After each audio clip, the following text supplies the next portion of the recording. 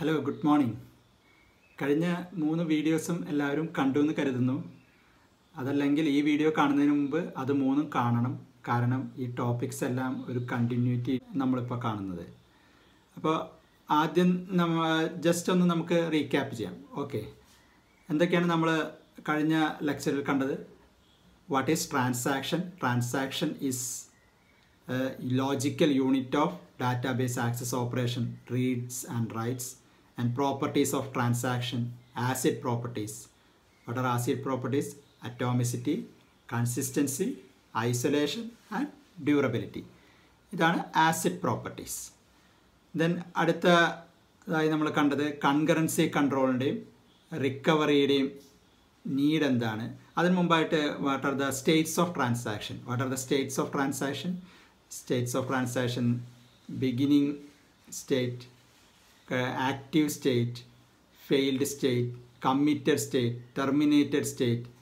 ഇതൊക്കെയാണ് States of transaction.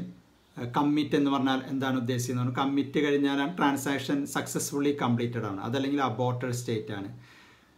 Concurrency കൺട്രോളിൻ്റെ ആവശ്യകത, റിക്കവറിയുടെ ആവശ്യകത, അതാണ് അടുത്തതായിട്ട് നമ്മൾ കണ്ടത്. കൺകറൻസി കൺട്രോൾ ചെയ്യേണ്ടതിൻ്റെ ആവശ്യകത എന്തൊക്കെയാണ്? That is because there are some problems if you do not control over concurrency. ചില ഇഷ്യൂസ് പറഞ്ഞു. Lost update problem, dirty read problem, അല്ലെങ്കിൽ ഡെർട്ടി റീഡിന് തന്നെ ടെമ്പററി റീഡ് എന്ന് പറയും, ഇൻകറക്റ്റ് സമ്മറി പ്രോബ്ലം, പിന്നെ ഫാൻഡം റെക്കോർഡ്സ് പ്രോബ്ലം, പിന്നെന്തായിരുന്നു ലാസ്റ്റത്തെ? ഓർമ്മയില്ലേ? Phantom records for unrepeatable read problem. Lost update problem, temporary or dirty read problem, incorrect summary problem, phantom records problem and unrepeatable reads problem. അടുത്ത കണ്ട് recovery എന്തുകൊണ്ട് ആവശ്യമുണ്ട്? Why recovery is needed? Because there are failures and because of the properties of transaction, a transaction should be either completed successfully or not at all.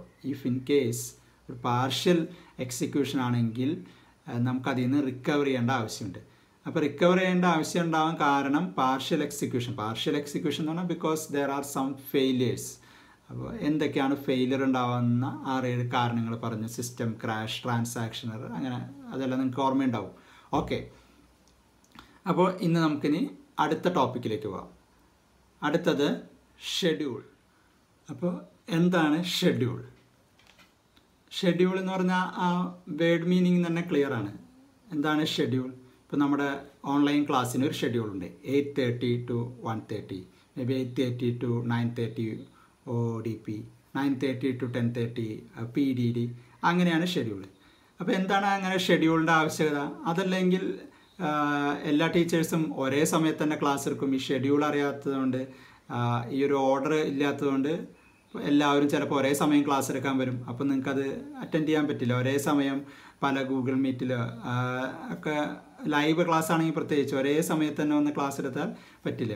നമ്മൾ regular കോളേജിൽ class ആകുമ്പോഴും അതാണ്, ഒരു time table അല്ലെങ്കിൽ ഒരു time schedule ഉണ്ട്. First അവർ ഏത് subject, second അവർ ഏത് subject. അതല്ലെങ്കിൽ എല്ലാ ടീച്ചേഴ്സും കൂടി 1 hour ഒരുമിച്ച് വന്ന് ക്ലാസ് എടുക്കാൻ സാധ്യതയില്ല. അപ്പോൾ നമ്മൾ ഓരോ ടീച്ചേഴ്സ് ക്ലാസ് എടുക്കുക എന്ന് പറഞ്ഞാൽ ഓരോ ട്രാൻസാക്ഷൻസ് ആണ് എക്സിക്യൂട്ട് ചെയ്യുന്നത്. അപ്പോൾ ഒന്നിലധികം ട്രാൻസാക്ഷൻസ് കൺകറൻ്റ് ആയിട്ട് ഇൻ്റർലീവ്ഡ് മാനറും പാരലൽ പ്രോസസ്സിംഗ് കഴിഞ്ഞ ആഴ്ച പറഞ്ഞു. ഒരു പ്രോസസ്സറാണ്. ഇപ്പോൾ ഒരു ക്ലാസ് റൂം എന്ന് പറഞ്ഞാൽ ഒരൊറ്റ പ്രോസസ്സറാണ്, സിംഗിൾ പ്രോസസ്സറേ ഉള്ളൂ. ഒരു ക്ലാസ്സിലാണ് 6 ടീച്ചേഴ്സ് വന്ന് 6 സബ്ജക്റ്റ് എടുക്കണം. മൾട്ടിപ്പിൾ ക്ലാസ്സുകളിലാകുമ്പോൾ നിങ്ങൾ S4ൻ്റെ ക്ലാസ്സിലും S8ൻ്റെ ക്ലാസ്സിലും സെയിം ടൈമിൽ ക്ലാസ്സുകൾ പോസിബിളാണ് 2 ടീച്ചേഴ്സിന്. ബട്ട് സിംഗിൾ പ്രോസസ്സർ ആകുമ്പോൾ, ഒരു ക്ലാസ് ആകുമ്പോൾ 2 ടീച്ചേഴ്സിന് ഒരേ സമയം ക്ലാസ് എടുക്കാൻ പറ്റില്ല. അപ്പോൾ ഇൻ്റർലീവ്ഡ് ആയിട്ടാണ്. കുറച്ച് സമയം ഒരു ടീച്ചർ ക്ലാസ് എടുക്കുന്നു, പിന്നെ കുറച്ച് സമയം അടുത്ത ടീച്ചർ ക്ലാസ് എടുക്കുന്നു. അപ്പോൾ വേറൊരു സബ്ജക്റ്റ്. അപ്പോൾ നമ്മളത് ഒരു സെക്കൻഡ് ഒരു ടീച്ചർ ക്ലാസ് എടുത്ത് ഒരു സെക്കൻഡ് അടുത്ത ടീച്ചർ, അത് പ്രാക്ടിക്കലി പോസിബിൾ അല്ല, അത് മീനിങ് ഫുൾ ആയിരിക്കില്ല. അപ്പോൾ നമ്മൾ 1 hour ആണ് ഒരാൾക്കുള്ള ടൈം ഡ്യൂറേഷൻ സാധാരണ കൊടുക്കുന്നത്. അടുത്ത 1 hour അടുത്ത സബ്ജക്റ്റ്, പിന്നെ വീണ്ടും ആദ്യത്തെ സബ്ജക്റ്റ് വീണ്ടും കയറി വരാം. അങ്ങനെ ഒരു ഷെഡ്യൂൾ അനുസരിച്ചാണ് വർക്ക് ചെയ്യുന്നത്. അപ്പോൾ ഒന്നിലധികം ട്രാൻസാക്ഷൻസ് കൺകറൻ്റ് ആയിട്ട് ഇൻ്റർലീവ്ഡ് മാനറിൽ എക്സിക്യൂട്ട് ചെയ്യുമ്പോൾ അത് ഏത് ഓർഡറിലാണ് ആ ഓപ്പറേഷൻസ് എക്സിക്യൂട്ട് ചെയ്യുന്നത്, ആ ഓർഡറിൻ്റെ ഒരു ഇതിനെയാണ് ഷെഡ്യൂൾ. ആ ഓർഡറിനെയാണ് നമുക്ക് ഷെഡ്യൂൾ എന്ന് പറയാം. Schedule is an ordering of execution of operations of all transactions. അതാണ് ഷെഡ്യൂളിൻ്റെ ഒരു basic definition. Schedule is an ordering of execution of operations in all transaction. അപ്പോൾ കുറേ ട്രാൻസാക്ഷൻസ് ഉണ്ടാകുമ്പോൾ അതിലെ ഓപ്പറേഷൻസ് ഏത് ഓർഡറിലാണ് എക്സിക്യൂട്ട് ചെയ്യുന്നത് എന്ന് ഉള്ളതിനെയാണ് ഷെഡ്യൂൾ എന്ന് പറയുക. അപ്പോൾ ഇതൊരു ഓർഡർ, ഒരു ഈവൻ്റ് കഴിഞ്ഞ് അടുത്ത ഈവൻ്റ് അങ്ങനെയുള്ളൊരു ഓർഡറാണ്. അപ്പോൾ ഓരോ ഈവൻസുകളും ഏത് ഓർഡറിലാണ് നടന്നതെന്ന് നമുക്ക് ഭാവിയിൽ മനസ്സിലാക്കാൻ സാധിക്കും. ഷെഡ്യൂൾ നോക്കിയാൽ മനസ്സിലാക്കും. അതായത് അപ്പോൾ ഇതിന് വേറൊരു പേരും കൂടിയുണ്ട്, ഹിസ്റ്ററി എന്ന് പറയും. ഹിസ്റ്ററി എന്ന് പറഞ്ഞാൽ എന്താ? ഇപ്പോൾ ഓരോ കാര്യങ്ങൾ ഒന്ന് കഴിഞ്ഞ് അടുത്തത് സംഭവിച്ച പഴയ കാര്യങ്ങളുടെ ആ ഓർഡറിൽ പറയുന്നതാണ് ഹിസ്റ്ററി. സോ ഷെഡ്യൂളിന് ഹിസ്റ്ററി എന്നും ഒരു പേരുണ്ട്. അപ്പോൾ schedule or history of transaction is an ordering of operations in all transaction. അപ്പോൾ ഈ ഓർഡറിങ്ങിൽ ഒരു ചെറിയ കണ്ടീഷൻ ഉണ്ട്. കണ്ടീഷൻ എന്ന് പറഞ്ഞാൽ ഒന്നിലധികം ട്രാൻസാക്ഷനിൽ ഈ ഒന്നാമത്തെ ട്രാൻസാക്ഷൻ, രണ്ടാമത്തെ ട്രാൻസാക്ഷൻ, അല്ലെങ്കിൽ ഒന്നാമത്തെ ട്രാൻസാക്ഷനും മറ്റേ ട്രാൻസാക്ഷനും, അതല്ലെങ്കിൽ എല്ലാ ട്രാൻസാക്ഷൻസുകളും തമ്മിൽ ഏത് ഓർഡറിൽ വേണമെങ്കിൽ ഇൻ്റർലീവ് ചെയ്യാം. ഫസ്റ്റ് ട്രാൻസാക്ഷനിൽ കുറച്ച് എക്സിക്യൂട്ട് ചെയ്തിട്ട് അടുത്ത രണ്ടാമത്തേലാവാം, അത് കഴിഞ്ഞിട്ട് മൂന്നാമത്തേവാം, അല്ലെങ്കിൽ ആദ്യം തന്നെ രണ്ടാമത്തെ ട്രാൻസാക്ഷൻ കുറച്ച് എക്സിക്യൂട്ട് ചെയ്യാം, പിന്നെ അഞ്ചാമത്തെ ട്രാൻസാക്ഷൻ എക്സിക്യൂട്ട് ചെയ്യാം. അതിന് ഒരു കൺസ്ട്രെയിൻറ്റും ഇല്ല. ഏതെങ്കിലും ഡിഫറെൻ്റ് ആയിട്ടുള്ള രണ്ട് ട്രാൻസാക്ഷൻസ് നോക്കിയാൽ അതിലെ ഓപ്പറേഷൻസ് ഏത് ഓർഡറിൽ വേണമെങ്കിൽ വരാം. ഒരു ട്രാൻസാക്ഷണൽ ഓപ്പറേഷനിലും അടുത്ത ട്രാൻസാക്ഷണൽ ഓപ്പറേഷനും ഏത് ഓർഡറിൽ വേണമെങ്കിൽ മിക്സ് ചെയ്ത് വരാം, ഇൻ്റർലീവ് ചെയ്ത് വരാം. ഈ മിക്സിങ്ങിനെ നമ്മൾ ഇൻ്റർലീവ് എന്നാണ് ടെക്നിക്കൽ ടൈം പറയുന്നത്. മിക്സിംഗ് എന്ന് പറയുമ്പോൾ ഒരു unofficial ടൈംസായി. Actually mixing of operations, അതാണ് ഇൻ്റർലീവിങ് ഓഫ് ഓപ്പറേഷൻസ്. അതേസമയം ഒരൊറ്റ ട്രാൻസാക്ഷനിലെ ഓപ്പറേഷൻസ് എല്ലാം ഒരേ ഓർഡറിലായിരിക്കണം. അതായത് ഇപ്പോൾ നമ്മൾ ATM ട്രാൻസാക്ഷൻ, ഒരാൾ പോയി ATMൽ വിത്ഡ്രോ ചെയ്യുമ്പോൾ ആദ്യം കാർഡ് ഇട്ട് പിൻ നമ്പർ അടിച്ച് എമൗണ്ട് അടിച്ച് ക്യാഷ് കിട്ടുന്നു. അതാണ് ബേസിക്കലി ഓപ്പറേഷൻ. അത് നമുക്ക് ആദ്യം ക്യാഷ് കിട്ടിയിട്ട് പിന്നെ പിൻ നമ്പർ അടിച്ചാൽ പോരല്ലോ, അത് പറ്റില്ല. അതേസമയം രണ്ടാൾ രണ്ട് ATMൽ സെയിം ടൈമിൽ അല്ലെങ്കിൽ രണ്ടാൾ ചെയ്യുന്ന ട്രാൻസാക്ഷൻ ആണെങ്കിൽ, രണ്ട് ATM എന്നുള്ള കൺസെപ്റ്റ് എടുക്കേണ്ട, അപ്പോൾ പാരലൽ പ്രോസസ്സിംഗ് ആവും. ഇപ്പോൾ രണ്ട് ട്രാൻസാക്ഷൻസ് ഒരേ സമയം, നമുക്ക് ATMനേക്കാളും ഇതിന് നന്നാവുക. ഇപ്പോൾ ഒരു വേറെ ഇപ്പോൾ നമ്മൾ പറഞ്ഞ ക്ലാസിൻ്റെ എക്സാമ്പിൾ ആണെങ്കിൽ എന്ത് ചെയ്യാം, രണ്ട് ഓപ്പറേഷൻസ്, ഇപ്പോൾ ഡാറ്റാബേസിൻ്റെ മോഡ്യൂൾ 1 എടുത്തിട്ട് ഒബ്ജക്റ്റ് ഓറിയൻറ്റഡിൻ്റെ മോഡ്യൂൾ 1 എടുത്താലും, ഒബ്ജക്റ്റ് ഓറിയൻറ്റഡ് മോഡ്യൂൾ 1ഉം 2ഉം കഴിഞ്ഞിട്ട് ഡാറ്റാബേസിൻ്റെ മോഡ്യൂൾ 1 തന്നെ സ്റ്റാർട്ട് ചെയ്താലും അവിടെ അത് തമ്മിൽ ഇൻ്റർഡിപ്പെൻഡൻസി ഇല്ല. ചില സബ്ജക്റ്റിൽ നമ്മൾ ഇൻ്റർഡിപ്പെൻഡൻസി ഉള്ള സബ്ജക്റ്റ് ആണെങ്കിൽ അങ്ങനെ പറ്റില്ല. പക്ഷേ നോർമലി ഇപ്പോൾ ഈ സെമസ്റ്ററിൽ നമ്മൾ ഏത് സബ്ജക്റ്റ് എടുത്താലും ഇപ്പോൾ object oriented concept completely study ചെയ്ത് കഴിഞ്ഞിട്ട് ഡാറ്റാബേസ് പഠിച്ചുകൊണ്ടും കുഴപ്പമില്ല. അപ്പോൾ ഏത് രീതിയിൽ ആ ഓപ്പറേഷൻസ് വന്നാലും അത് തമ്മിൽ ഇഷ്യൂ ഇല്ല. അതേസമയം നമ്മൾ ഊപ്സിൽ പഠിക്കുമ്പോൾ ആദ്യം ഊപ്സ് കൺസെപ്റ്റ് പഠിച്ചിട്ട് വേണ്ടി വരും അടുത്ത കൺസെപ്റ്റ്, ആദ്യം എന്താ ക്ലാസ് എന്നറിഞ്ഞിട്ട് വേണ്ടി വരും നമ്മൾ അടുത്ത കൺസെപ്റ്റ് പഠിക്കാൻ. അങ്ങനെയാണ് വരിക. അല്ലെങ്കിൽ പ്രോഗ്രാമിംഗ് പഠിക്കുമ്പോൾ ആദ്യം വാരിയബിൾ എന്താ എന്ന് പറഞ്ഞ് അറിഞ്ഞിട്ട് വേണം പിന്നെ അരേ എന്താണെന്ന് പഠിക്കാൻ. അല്ലാണ്ട് ആദ്യം തന്നെ അരേ പഠിച്ചിട്ടല്ല നമ്മൾ വാരിയബിൾ എന്താണെന്ന് പഠിക്കുക. അപ്പോൾ അങ്ങനെയാണ് അതിൻ്റെ ഫ്ലോ. അപ്പോൾ ഒരു ട്രാൻസാക്ഷൻ എടുത്താൽ അതിൽ ഓപ്പറേഷൻസിന് ഒരു ഫ്ലോ ഉണ്ടാവും. അപ്പോൾ ഇൻഡിവിജ്വൽ ട്രാൻസാക്ഷനിൽ ഓരോ ഓപ്പറേഷൻസും സെയിം ഓർഡറിൽ തന്നെ ചെയ്യണം.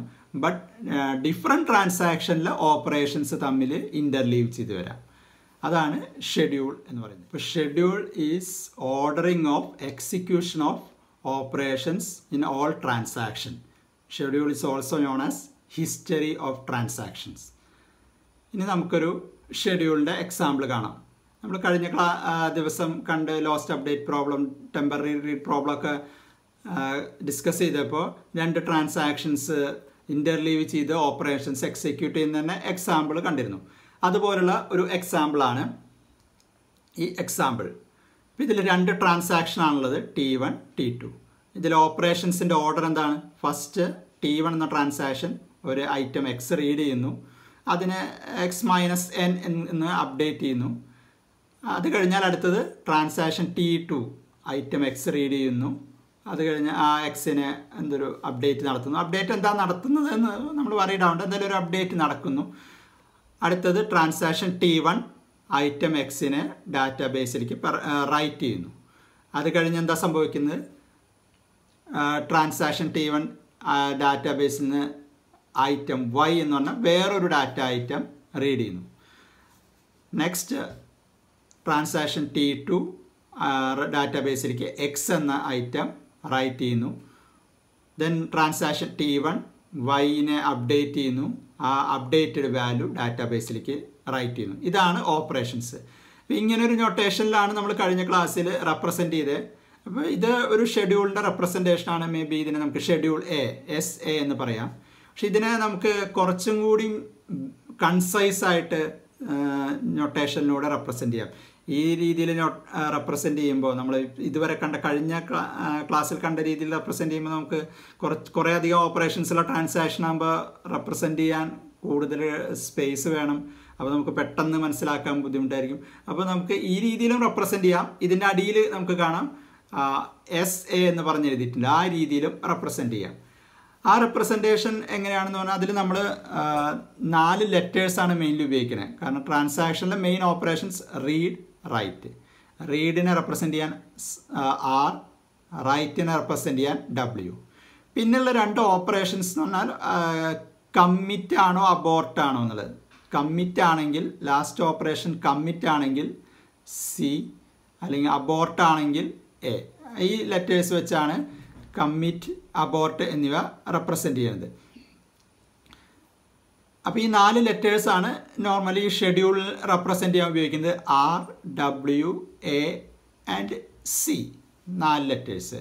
Read, right, commit and abort. ഈ 4 ഓപ്പറേഷൻസ്. പിന്നെ നമ്മൾ നോക്കിയാൽ കാണാം R1, അത് കഴിഞ്ഞാൽ ഒരു 1 എന്നൊരു സബ്സ്ക്രിപ്റ്റ് ഉണ്ട്.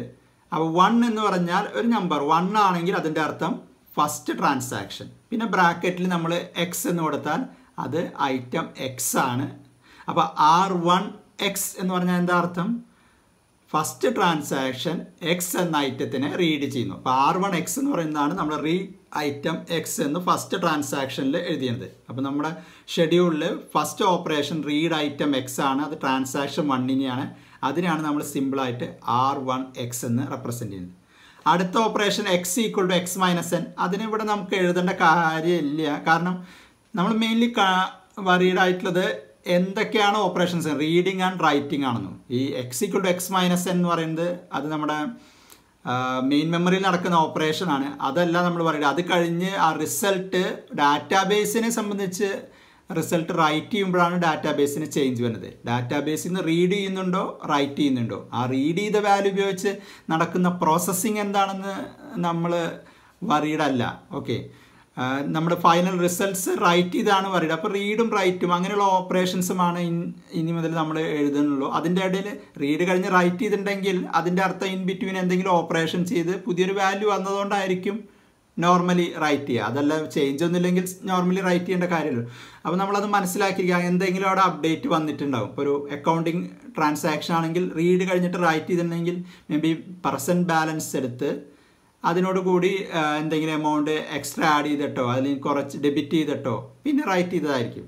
അതിൽ ടിക്കറ്റ് ബുക്കിംഗ് ആണെങ്കിൽ പ്രസൻറ്റ് എത്ര സീറ്റ് ഉണ്ടെന്ന് നോക്കി അതിൽ നിന്നൊരു സീറ്റ് കുറച്ചിട്ട് റൈറ്റ് ചെയ്തതായിരിക്കും.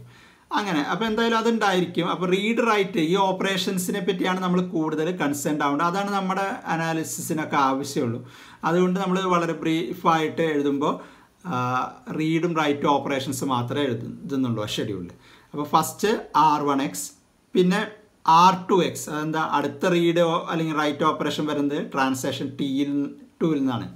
അപ്പോൾ R2 മീൻസ് സെക്കൻഡ് ട്രാൻസാക്ഷൻ്റെ ആണ്, ഐറ്റം X തന്നെയാണ്. അപ്പോൾ അടുത്തത് എന്തായിരിക്കും? അടുത്ത ഓപ്പറേഷൻ വരുന്നത് റൈറ്റ് ഐറ്റം X ആണ്. അതായത് ഇതിൻ്റെയാണ് ട്രാൻസാക്ഷൻ T1ൻ്റെയാണ്. അപ്പോൾ T1ൻ്റെ ആയതുകൊണ്ട് റൈറ്റ് ഐറ്റം ആകുമ്പോൾ W, T1ൻ്റെ ആയതുകൊണ്ട് 1, അപ്പോൾ W1X. അപ്പോൾ സിമിലർലി അടുത്തത് റീഡ് Y ആണ്. അപ്പോൾ R1Y.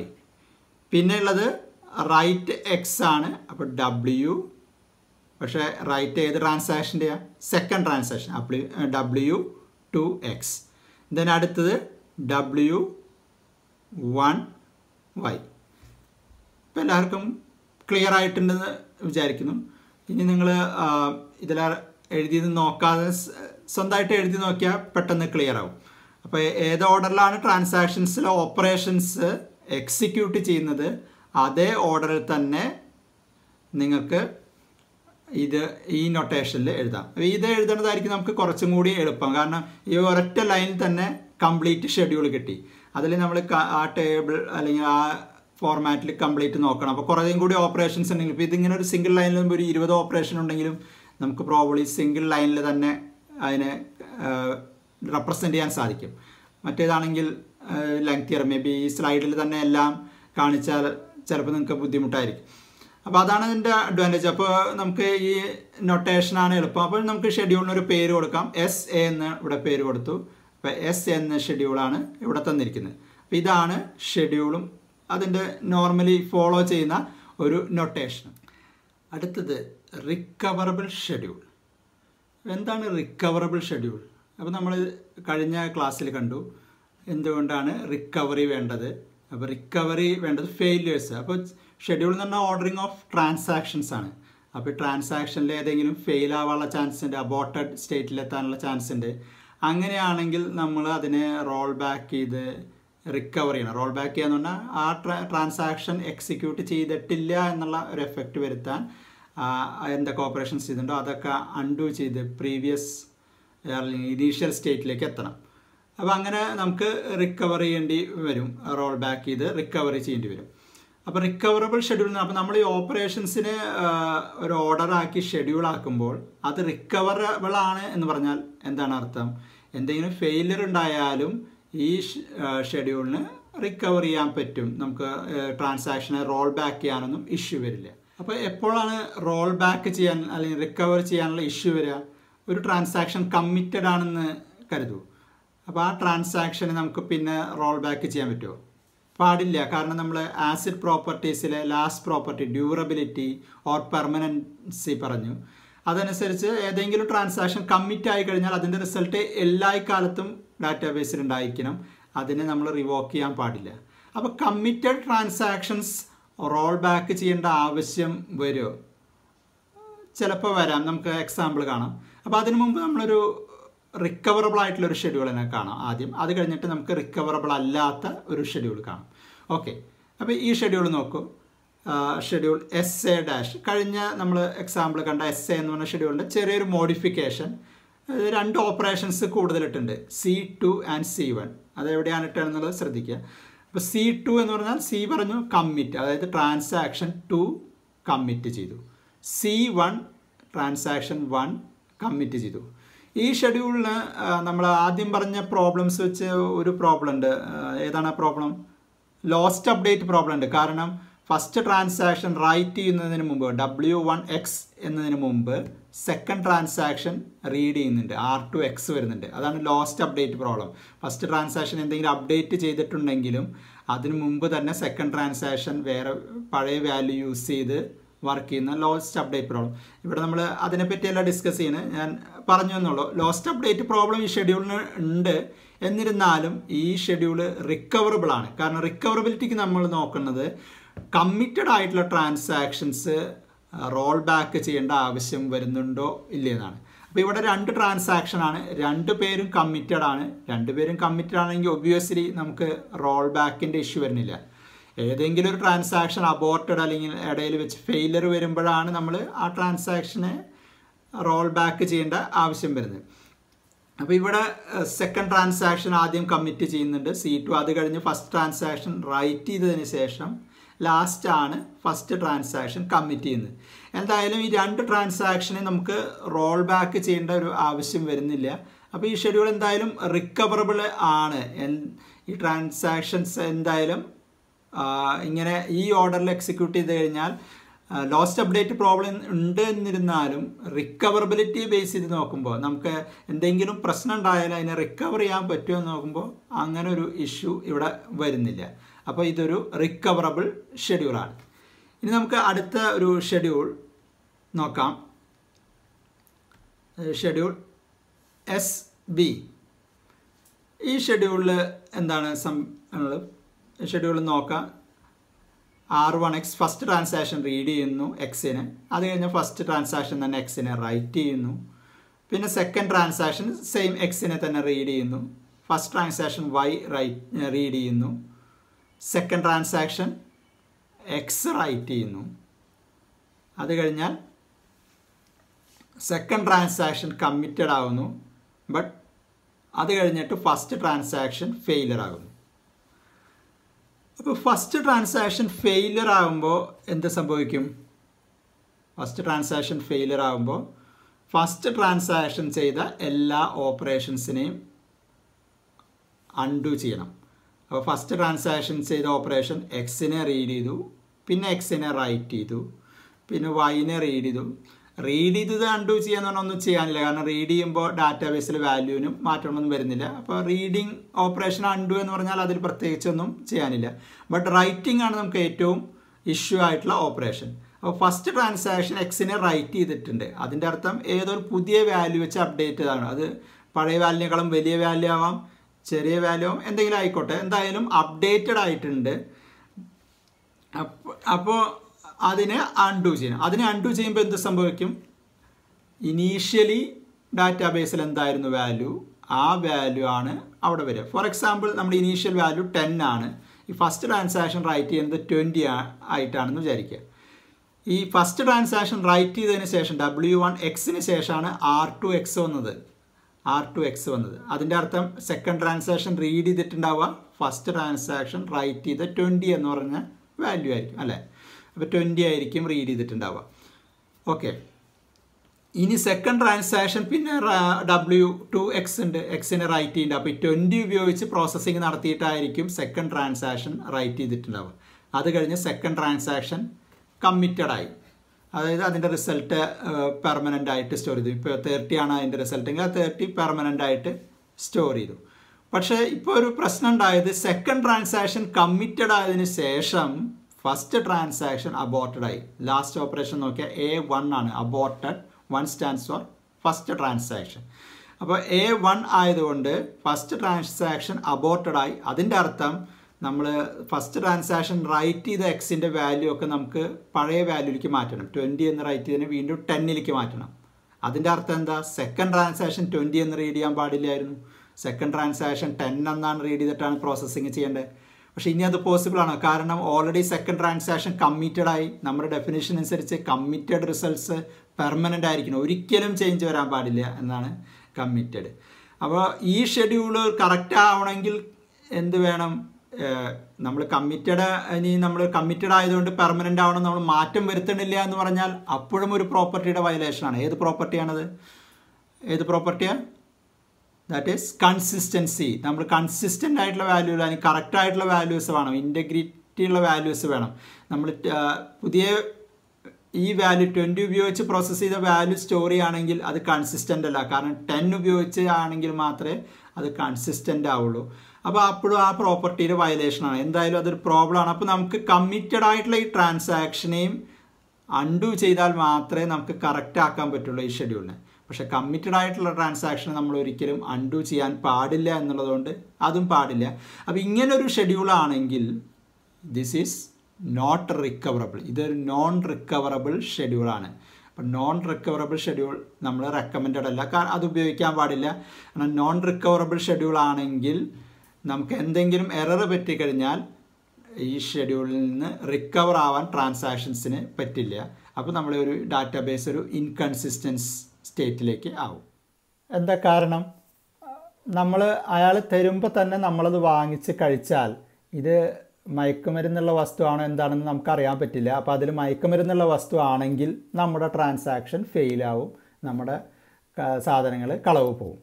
അപ്പോൾ പിന്നീട് നമുക്ക് റിക്കവർ ചെയ്യാൻ ബുദ്ധിമുട്ടാണ്. നോർമൽ കേസിൽ കേസ് നടത്തി കണ്ടുപിടി അതൊക്കെ വളരെ ബുദ്ധിമുട്ടുള്ള കേസാണ്. അപ്പോൾ റിക്കവറി വളരെ ബുദ്ധിമുട്ടാണ്. അപ്പോൾ നമുക്കത് റിക്കവറബിൾ ഷെഡ്യൂൾ ആക്കാൻ എന്ത് ചെയ്യണം? നമ്മൾ കഴിക്കുന്നതിന് മുമ്പ് അയാൾ ഈ സാധനം കഴിക്കുന്നുണ്ടോ നോക്കണം. അതല്ലെങ്കിൽ അയാൾ കഴിച്ചതിന് ശേഷം മാത്രം നമ്മൾ കഴിക്കാൻ പാടുള്ളൂ. അപ്പോൾ എന്തുണ്ടാവും? അയാൾ കഴിക്കുന്നെങ്കിൽ മയക്കുമരുന്ന് ചേർത്തതാണെങ്കിൽ definitely he will not eat, sure അല്ലേ? അപ്പോൾ അയാൾ കഴിക്കുന്നുണ്ടെങ്കിൽ നമുക്കും കഴിക്കാം. അപ്പോൾ നമുക്ക് ഉറപ്പായി ഇതിൽ കുഴപ്പമില്ല. അപ്പോൾ നമുക്ക് റിക്കവർ ചെയ്യാൻ പറ്റാവുന്ന ഷെഡ്യൂളാണ്. അപ്പോൾ അത് നമ്മൾ എന്തെങ്കിലും റിക്കവർ ചെയ്യണമെന്നുണ്ടെങ്കിൽ കമ്മിറ്റഡ് ട്രാൻസാക്ഷൻസിൻ്റെ റീഡ് ചെയ്യുകയാണെങ്കിൽ റിക്കവർ ചെയ്യാൻ എളുപ്പമായിരിക്കും. അതായത് ഡാറ്റ റീഡ് ചെയ്യുമ്പോൾ ഒക്കെ നമ്മൾ കമ്മിറ്റഡ് ട്രാൻസാക്ഷൻസിൻ്റെയാണ് യൂസ് ചെയ്യുന്നുണ്ടെങ്കിൽ റിക്കവർ ചെയ്യാൻ എളുപ്പമാവും. അൺകമ്മിറ്റഡ് ആയിട്ടുള്ള ട്രാൻസാക്ഷൻ റീഡ് ചെയ്ത് കഴിഞ്ഞ് നമ്മൾ റീഡ് ചെയ്ത് അതിനെ യൂസ് ചെയ്തു, പിന്നെ നമ്മൾ കമ്മിറ്റ് ആവാണ്, അപ്പോഴും മറ്റൊരു കമ്മിറ്റ് ആയിട്ടില്ലെങ്കിൽ ഇങ്ങനൊരു റിക്കവറബിലിറ്റി ഒരു ഇഷ്യൂവിന് സാധ്യതയുണ്ട്. അപ്പോൾ ഇതാണ് ഒന്നാമത്തെ ഒരു type, recoverable and non recoverable schedule. ഒരു സിറ്റുവേഷൻ നോക്കാം. ഇത് 3 ട്രാൻസാക്ഷൻ വിചാരിക്കുക, T1, T2, T3. ഒന്നാമത്തെ ട്രാൻസാക്ഷൻ ഒരു എക്സ് റീഡ് ചെയ്യുന്നു, എന്നിട്ട് എക്സിനെ റൈറ്റ് ചെയ്യുന്നു. അത് കഴിഞ്ഞിട്ടാണ് രണ്ടാമത്തെ ട്രാൻസാക്ഷൻ ഇത് എക്സിനെ റീഡ് ചെയ്യുന്നു, റൈറ്റ് ചെയ്യുന്നു. അത് കഴിഞ്ഞ് മൂന്നാമത്തെ ട്രാൻസാക്ഷൻ ഇത് എക്സിനെ തന്നെ റീഡ് ചെയ്യുന്നു, റൈറ്റ് ചെയ്യുന്നു. ഓക്കെ, അപ്പോൾ ഈ കേസിൽ എന്ത് സംഭവിക്കുന്നു? ഒന്നാമത്തെ ട്രാൻസാക്ഷൻ റൈറ്റ് ചെയ്ത വാല്യൂ ആണ് രണ്ടാമത്തെ ട്രാൻസാക്ഷൻ റീഡ് ചെയ്യുക. രണ്ടാമത്തെ ട്രാൻസാക്ഷൻ റൈറ്റ് ചെയ്ത വാല്യൂ ആണ് മൂന്നാമത്തെ ട്രാൻസാക്ഷൻ റീഡ് ചെയ്യുക. ഓക്കെ, ഇനി നമ്മൾ ഒന്നാമത്തെ ട്രാൻസാക്ഷൻ ഫെയിലായി എന്ന് വിചാരിക്കുക. ഈ സമയത്ത്, അതായത് ഫസ്റ്റ് ട്രാൻസാക്ഷൻ റീഡ് റൈറ്റ് കഴിഞ്ഞു, സെക്കൻഡ് ട്രാൻസാക്ഷൻ റീഡ് റൈറ്റ് കഴിഞ്ഞു, തേർഡ് ട്രാൻസാക്ഷനും റീഡ് റൈറ്റ് കഴിഞ്ഞ ഈ സമയത്ത് ഒന്നാമത്തെ ട്രാൻസാക്ഷൻ ഫെയിലായാൽ എന്ത് വേണം? ഒന്നാമത്തെ ട്രാൻസാക്ഷൻ റീഡിങ് റൈറ്റിംഗ് ആ ഓപ്പറേഷൻസ് അൺഡു ചെയ്യണം. അതിൻ്റെ അർത്ഥം അപ്പോൾ ഇനി എക്സിൻ്റെ വാല്യൂ ആ ഇനീഷ്യൽ വാല്യൂ ആയി മാറി. അപ്പോൾ എന്ത് സംഭവിച്ചു? രണ്ടാമത്തെ ട്രാൻസാക്ഷൻ ഈ ഒന്നാമത്തെ ട്രാൻസാക്ഷൻ റൈറ്റ് ചെയ്ത വാല്യൂ ആണ് യൂസ് ചെയ്തത്. അപ്പോൾ അത് തെറ്റായിട്ടുള്ളൊരു വാല്യൂ അല്ലേ, ഡർട്ടി ആയിട്ടുള്ള വാല്യൂ ആണല്ലോ. അപ്പോൾ എന്ത് വേണം? രണ്ടാമത്തെ ട്രാൻസാക്ഷനും എല്ലാ ഓപ്പറേഷൻസും അൺഡു ചെയ്യണം. കാരണം അതല്ലെങ്കിൽ അതെടുത്തേണ്ട വാല്യൂ ഇൻകൺസിസ്റ്റൻറ്റ് വാല്യൂ ആയി. കാരണം ഫസ്റ്റ് ട്രാൻസാക്ഷൻ റൈറ്റ് ചെയ്ത വാല്യൂ ആണ് യൂസ് ചെയ്തത്, പക്ഷേ ഇപ്പോൾ ഫസ്റ്റ് ട്രാൻസാക്ഷൻ്റെ എഫക്റ്റ് ഇല്ലാതെയായി. അപ്പോൾ ആ വാല്യൂ യൂസ് ചെയ്തുള്ള വർക്ക് ശരിയാവില്ല. അപ്പോൾ നമുക്ക് സെക്കൻഡ് ട്രാൻസാക്ഷനും അൺഡു ചെയ്യേണ്ട ആവശ്യം വരും. ആക്ച്വലി ഫസ്റ്റ് ട്രാൻസാക്ഷൻ മാത്രമാണ് ഫെയിലിയർ വന്നുള്ളൂ. അപ്പോൾ പക്ഷേ കൺസിസ്റ്റൻസി എൻഷുർ ചെയ്യാൻ സെക്കൻഡ് ട്രാൻസാക്ഷനും അൺഡു ചെയ്യണം. നമ്മൾ റിക്കവറിയുടെ നീഡ്സ് പറഞ്ഞപ്പോൾ ടൈപ്സ് ഓഫ് ഫെയിലിയർ പറഞ്ഞു കൺകറൻസി കൺട്രോൾ എൻഫോഴ്സ്മെൻറ്റിന് വേണ്ടിയും ചിലപ്പോൾ ട്രാൻസാക്ഷൻസ് ഫെയിലാക്കേണ്ടി വരും എന്ന് പറഞ്ഞു. അപ്പോൾ നമുക്ക് ആ ഐഡിയ ക്ലിയർ ആയി ഉണ്ടാവില്ല. ഇപ്പോൾ അത് മനസ്സിലായിട്ടുണ്ടാവും. ഫസ്റ്റ് ട്രാൻസാക്ഷനാണ് ആക്ച്വലി ഫെയിലിയർ വന്നെങ്കിലും കൺകറൻസി കൺട്രോൾ ഈ കൺസിസ്റ്റൻസി മെയിൻറ്റെയിൻ ചെയ്യാൻ വേണ്ടി സെക്കൻഡ് ട്രാൻസാക്ഷനും അൺഡു ചെയ്യേണ്ട ആവശ്യം വന്നു. ഇപ്പോൾ എന്ത് സംഭവിക്കും? തേർഡ് ട്രാൻസാക്ഷൻ സെക്കൻഡ് ട്രാൻസാക്ഷനിൽ നിന്നാണ് വാല്യൂ റീഡ് ചെയ്ത് തരുന്നത്. അപ്പോൾ സെക്കൻഡ് ട്രാൻസാക്ഷൻ അൺഡു ചെയ്തെങ്കിൽ തേർഡ് ട്രാൻസാക്ഷൻ അൺഡു ചെയ്യണം. അതല്ലെങ്കിൽ അവിടെയും കൺസിസ്റ്റൻസി പ്രോബ്ലം വരും. അപ്പോൾ ഇവിടെ ഒരെണ്ണത്തിന് ഇഷ്യൂ വന്നു കഴിഞ്ഞാൽ അതിനെ അൺഡു ചെയ്യണം. അത് കാരണം കൊണ്ട് മാത്രം അടുത്തതും അൺഡു ചെയ്യണം. അത് കാരണം അടുത്തതും അൺഡു ചെയ്യണം. ഇതിങ്ങനെ പ്രൊപ്പഗേറ്റ് ചെയ്ത് പോവുക, കാസ്കേഡ് ചെയ്ത് പോവുക. അതാണ് ഇഷ്യൂ. അപ്പോൾ കാസ്കേഡിങ് അബോർട്ട് എന്ന് പറയാം ഇതിന്. ഒരു തിരമാല പോലെ കാസ്കേഡ് ചെയ്ത് കഴിഞ്ഞാൽ ഒരു അബോർട്ട് ഓപ്പറേഷൻ അതിങ്ങനെ പ്രൊപ്പഗേറ്റ് ചെയ്ത് പോവുക. ഇപ്പം ഇങ്ങനൊരു സിറ്റുവേഷൻ ഒരു 100 ട്രാൻസാക്ഷൻ ഉണ്ടായി, ഒന്നാമത്തെ ട്രാൻസാക്ഷൻ ഫെയിലായി കഴിഞ്ഞാൽ എന്തുകൊണ്ട് നമ്മൾ 100 ട്രാൻസാക്ഷനും അബോർട്ട് ചെയ്യേണ്ട ഇഷ്യൂ വരും. ഇതൊരു വളരെ സീരിയസ് ആയിട്ടുള്ള ഇഷ്യൂ ആണ്. ഇതാണ് കാസ്കേഡിങ് അബോർട്ട്. അപ്പോൾ ഇതൊരു ഇഷ്യൂ ആണ്. ഇങ്ങനെ വളരെയധികം ട്രാൻസാക്ഷൻ ആണെങ്കിൽ അതൊരു എല്ലാ ട്രാൻസാക്ഷനും അബോർട്ട് ചെയ്യുക എന്ന് പറഞ്ഞാൽ അത് ബുദ്ധിമുട്ടായിരിക്കും. കാരണം നമ്മൾ ഓരോ ട്രാൻസാക്ഷൻ ഈ പറഞ്ഞ എക്സാമ്പിളിൽ നമ്മൾ 2 ഓപ്പറേഷൻസാണ് ചെയ്തത്, ബട്ട് ഒന്നിലധികം കുറേ ഓപ്പറേഷൻസ് ചെയ്തിട്ടുണ്ടാവാം. അങ്ങനെയാണെങ്കിൽ കുറേ അധികം അൺഡു ഓപ്പറേഷൻസ് ചെയ്യേണ്ടി വരും. അത് വളരെ സീരിയസ് ആയിട്ടുള്ള ഇഷ്യൂ ആണ്. അപ്പോൾ ഇത് ഒഴിവാക്കാൻ എന്ത് ചെയ്യണം? നമ്മൾ ഷെഡ്യൂൾ ഉണ്ടാകുമ്പോൾ കാസ്കേഡിങ് അബോർട്ടിനുള്ള സാധ്യത കുറയ്ക്കണം. അപ്പോൾ ഷെഡ്യൂളിനെ കാസ്കേഡിങ് അബോർട്ട് ഇല്ലാത്ത രീതിയിലുള്ള ഷെഡ്യൂൾ ആക്കണം. അങ്ങനെയുള്ള ഷെഡ്യൂളിനെയാണ് അവോയ്ഡിങ് കാസ്കേഡിങ് അബോർട്ട് അല്ലെങ്കിൽ cascadeless schedule. Schedules which avoid cascading abort that are known as cascadeless schedule. Cascade ഇല്ലാത്ത ഷെഡ്യൂൾസ്.